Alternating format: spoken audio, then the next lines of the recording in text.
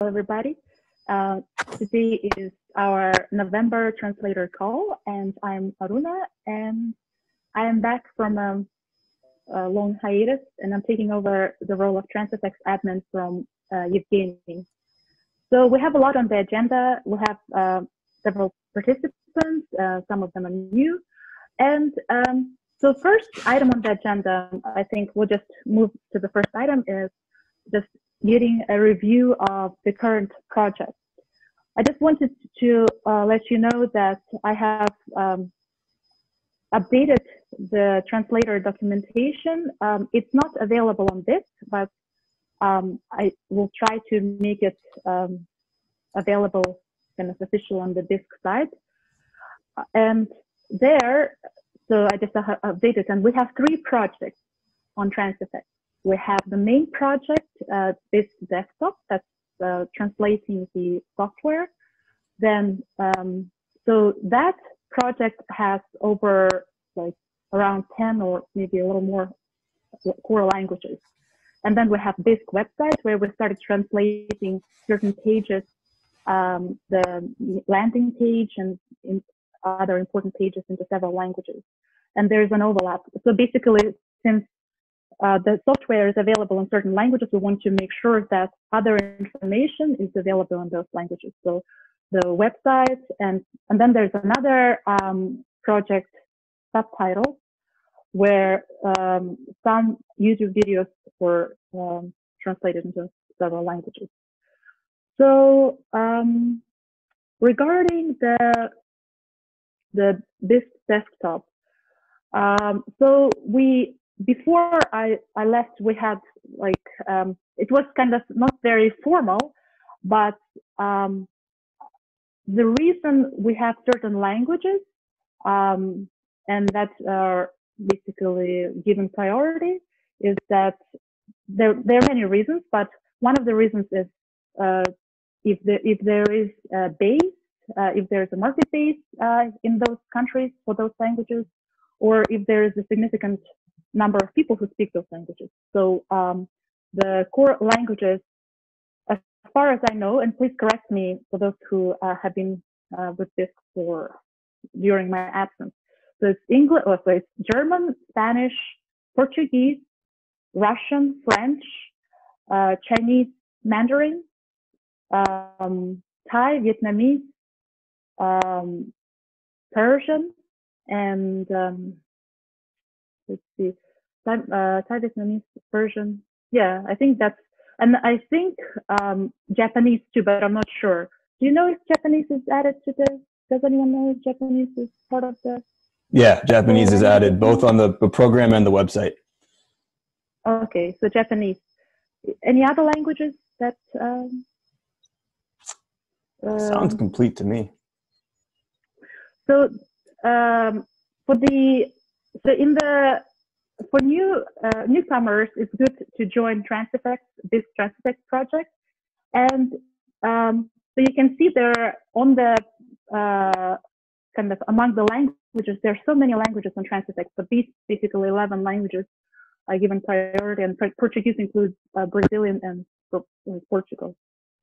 And so 2 quite active translators and contributors in general have been working on Chinese, traditional Chinese, and they raised a couple of questions. First of all, because it seems like traditional Chinese is kind of more encompassing in Southeast Asia, and they have done some work, and they would like to know if this is a language that should be core, and yeah, basically, does anyone have any ideas? Or basically what we need to figure out, and I have spoken to Christoph just a few minutes ago, how we need to connect our translation activity to the actual use of the software in those countries. So I don't know kind of whether we should gather some, I think that there was Google Analytics statistics, but kind of we need to figure out how important it is to include a new language, because it's important to focus on the completeness of each language and on the quality and consistency. So in the translator documentation, Zhenya and I pointed out that it's good to have in each team a translator and a reviewer. So we need to make sure to have that. So does anyone have any suggestions or ideas for that? Well, I think there's two considerations. I think number one, we have to, like you said, make sure that there is a solid utility for the language. I mean, because we can have, and we've had people who speak a number of languages approach us and offer translating because they can, but that doesn't mean that it's worthwhile to include the language in the software. So I think, I guess website metrics could be one way of determining which ones are useful and not. But the other thing I think we need to take into consideration is maintenance, and making sure that the person who, if there is a case to be made to include the language, that the person who does it will be around, or there will be some availability of resources, whether it's that person or another person, to keep that language updated.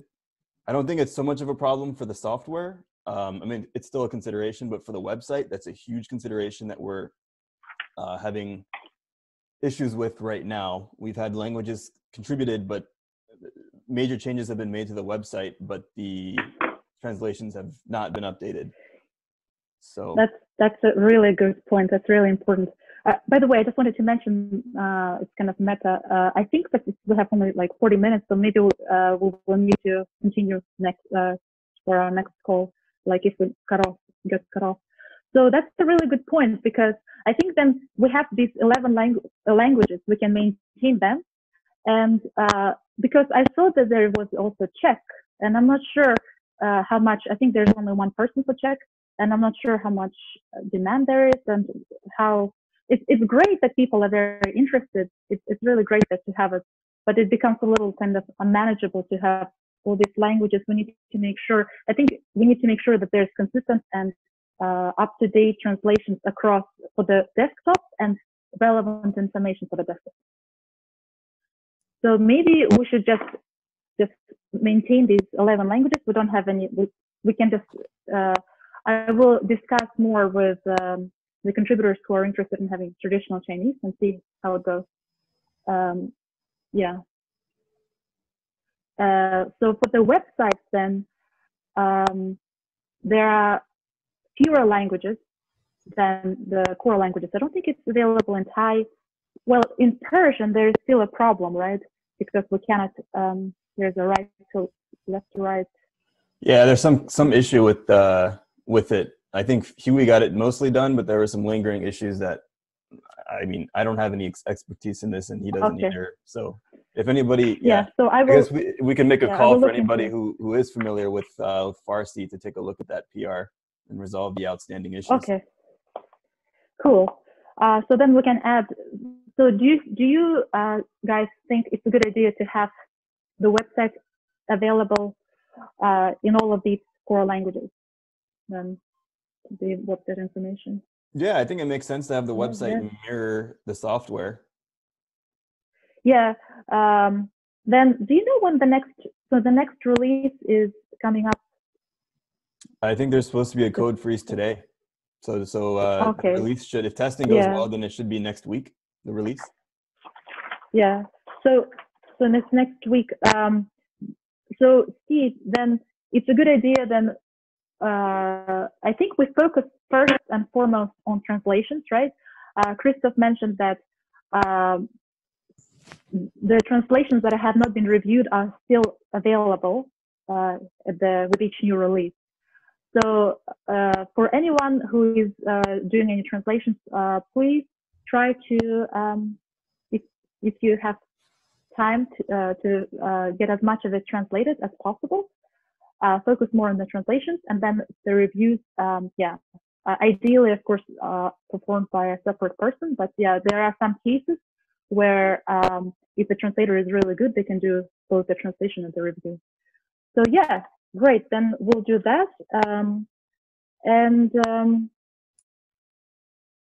So maybe the website, okay. So the documentation, yeah. Yeah, I just wanted to add that maybe one thing we can, like an action item per se, to do after this call is to figure out what the top priority languages are. Just like list the top 10 or 11, just so that people know. Yeah, top priority, and yeah, top priority. We have this already listed, but we'll just maybe again just make sure add. I think I have added Japanese. So yeah, maybe even like it will be like German, Russian, Spanish, Portuguese, French, Chinese, Japanese, and then Persian, Thai, Vietnamese are a little bit on the lower priority because I don't think we still have these issues and we don't have any. I don't think we have a consistent translator for Thai or Vietnamese. And then several translators also asked about what documentation we should provide, because there have been a lot of changes, as you know. So, Steve, would you like to mention the work that you've been doing?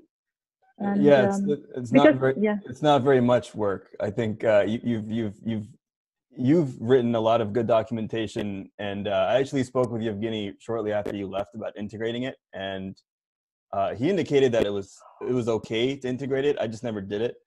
Yeah, sorry, I meant documentation for the Bisq website. So we have so for instance, when you go, I wanted to talk about the Bisq website. I think it was a little. We have these languages. Is that? Well, you're talking about the translator documentation. Oh, okay. Yeah, I was talking about the translator documentation. Yeah. But yeah, we could also use documentation for the website. Yes, because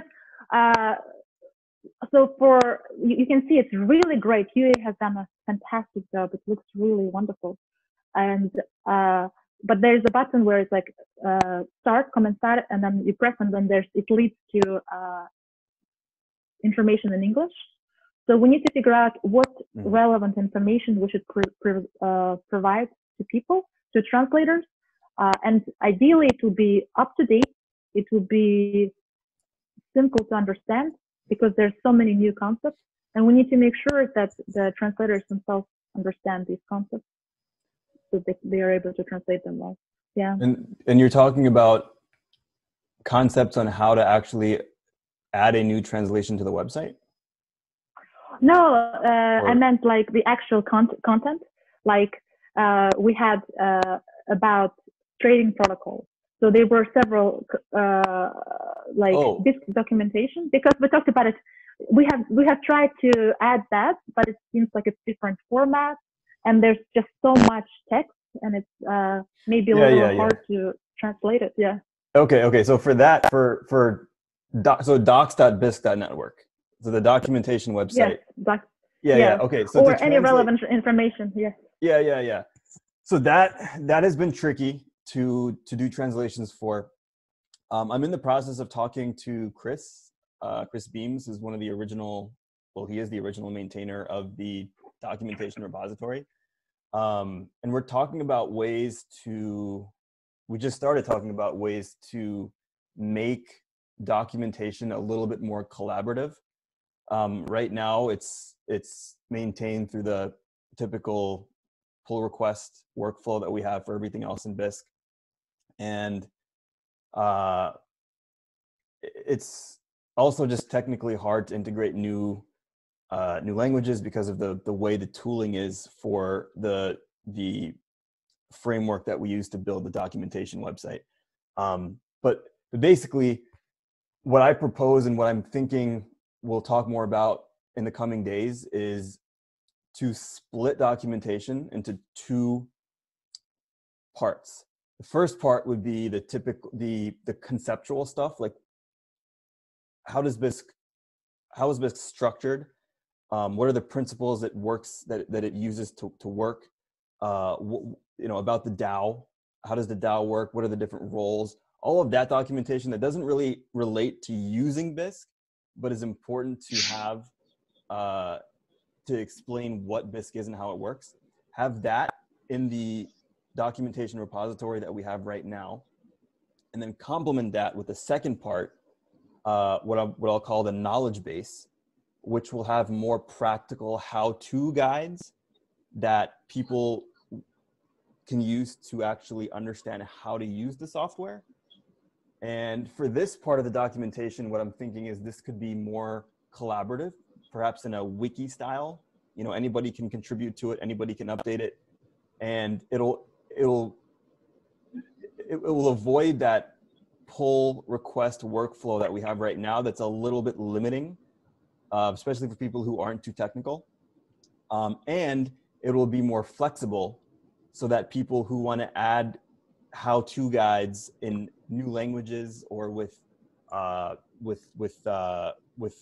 know, to tailor to users who are in a particular region who use Bisq in a certain way, will have the flexibility to do that, because they won't be directly translating something. They'll be making a guide as they want to make it for their region or for their users. So essentially what I'm saying is there's a possibility that docs as we have it right now will be split into two parts, one of which will be much, much easier to translate. Okay, so do you think that we can wait until it's been done, or do you think we can provide some information for translators? Yeah, let's hold off. So Chris and I just started talking last night, and then this is part of the support initiative that we just kicked off last week. The knowledge base is a support thing, and what I'm hoping to do is combine the documentation effort and the support effort to make these two new documentation tools. So yeah, let's wait until we have more certainty over how that's going to work out. Okay, and then we can. I really like that because it's so conceptual. Will be it will be done by you and by other contributors who understand these concepts very well. Maybe I don't know, developers, or maybe it's mostly going to be you. And then how to, it depends. It's kind of more practical. Yeah. And it will be it will be like. Oh, go ahead. No, go ahead. So regarding how to, I think is more urgent because it's more practical. It's more because there are a lot of changes that we need to make sure that people understand. People are not confused about mediator and arbitrator. So this information, maybe what we can do is that we can link, like we can have kind of very simple how to. Do you think that the chart, that the flow chart idea would be a good idea in this case for the how to, or yeah, it could be. I mean, anybody. It's free for anyone to use. So if people think it's useful to put in the how-to guides, then sure. Yeah. Does anyone have any questions about these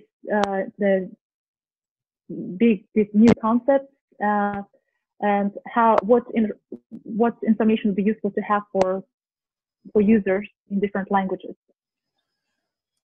So we're just for everyone on the call, we're talking about these new tools in the docs channel on Keybase and in the ticketing system channel on Keybase. For any of you guys who, if this piques your interest, and check out the discussion. Sorry, I'm confused. Because I was referring to the information that's available for the website, right? That's the same thing, right? We're talking about. Yeah. Sure. Yeah, the documentation. Okay, right? cool. Yeah. And quick question. Maybe also after the call, we can, in part of the summary, have a list of the channels that we should be members of so that we don't miss anything relating to the translation project. So it seems like not just a translation channel, but these other channels for the ticketing and the tasks. Yeah, sure. We can do that. Thank you. Just so you know, we have, Aruna, we have about 7.5 minutes left. Okay. I think that maybe we can just, I'm not sure So is there anything that we want to talk about this particular topic? I mean, I don't know if it's, I just wanted to know other translators' opinions on what kind of information we should have for people in these different languages on the website.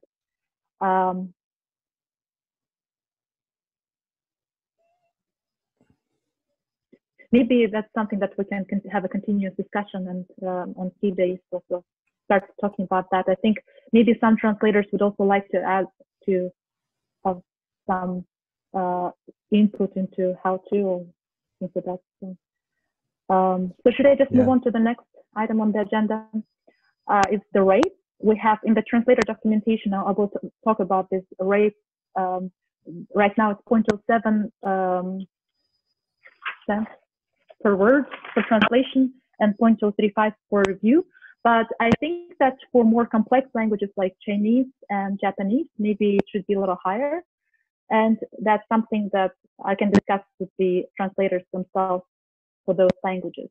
But for the other languages, we have those rates. Let me know if you have any questions or concerns. And then for the this website kind of transfer of information procedure, I think Huey was involved. So I'm not sure, Steve, how much you know about it, but Fabio, I think, is also, he mentioned something about creating a tutorial. I'm not sure if it refers to particular Chinese or to all the other languages. I don't understand the technical aspect of it, and I'm not sure how much Huey has been involved in the last 2 months. Yeah, Huey hasn't really been around. I think what Fabio was what he wrote up is a process on if you want to add a new language to the website, and this is how you do it. So it's okay. So documentation that we really need. So there is a process like that. So Fabio and this process has been implemented, like has been tried, and it was successful. Yeah, so his pull request has not been merged yet, but it probably will be today or tomorrow. So then I will talk more to Fabio and Huey if he's still interested. I think he is because he was asking about the call. So yeah, I will follow up on that. Only note there is that the process might change a little bit. I think we want to the current process is not super efficient. I was hoping to talk to somebody. I was hoping Huey would join so that we could talk a little bit more about how the strings are actually transferred to Transifex. Because it's important because if we want to get these strings updated in a more timely manner, then it's important that process, that transfer happens quickly and efficiently and regularly. Yes. So I think what I will do is I will follow up with Huey, and maybe the 3 of us can have or the 4 of us can have a call separately. Okay, that'd be helpful. That. Yeah. Yes. Great. So how much time do we have? It's just a few minutes, right? 4 minutes and 1 second. Okay. So does anyone have any questions? Anything to discuss?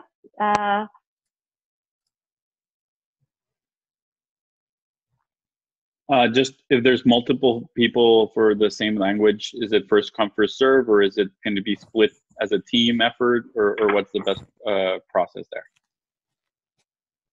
This is a really good question. I think it's just first come, first serve now. It's just more very like informal, people just do it. But I think that ideally it would be great if, for instance, like one person does some part of translation and another person reviews that person's work. So that's like for quality, just to make sure that, and of course, it would be wonderful if people could work together.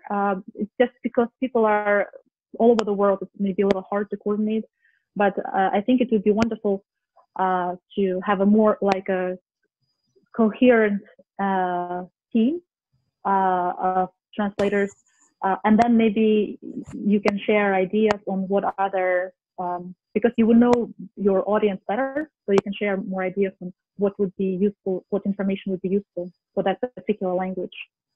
So yeah, but for now you can just start translating, and you just join, make a request to join translation, and you first translate, and then probably what will happen is Satya or some other more experienced translator can check how it goes, and I'm sure it will be like great, but then first we give translator access and then reviewer access a little later if you're interested, and yeah, if you have kind of shown yourself to be reliable and yeah. Aruna, do you think it would be helpful to have like a point person for each language, so that when new people come in, then they can just they could be directed to them and then kind of be brought up to speed and not overlap? Yeah, that's a great idea. Ideally, it would be the translators, most experienced translators. If they're interested in that, of course, that would be great. I would have to talk to like all of them. Some teams have only one translator. So I think what I can do is we need to kind of figure out which translators are kind of active, and then maybe ask them, reach out to them. It depends. Some translators are active at some point, and then at the other point. I think I should know this. I will keep track of all the translators who are active and communicate with them, and then people can always reach out to me for any questions. And yeah, then it will be easier after a while. People will figure out, oh yeah, this is the same translator, consistent translator, and then I can talk to them.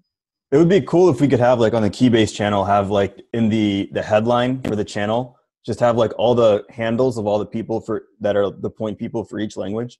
So like Wiz Japanese, Fabio, PTBR, and so people immediately know when they join the channel who I should be talking to. That's a great idea. Yeah, that's great. So I'm not sure if I have time to just do a quick summary. We've got 31 seconds. Okay, so number one, we'll discuss the core languages. We'll make a list. So the next release, please try to do as much translation as you can for the next release next week. And we will provide more information for what information to translate for the website and many other things. We'll keep you posted. Now we are on Keybase primarily, but I will post major announcements still on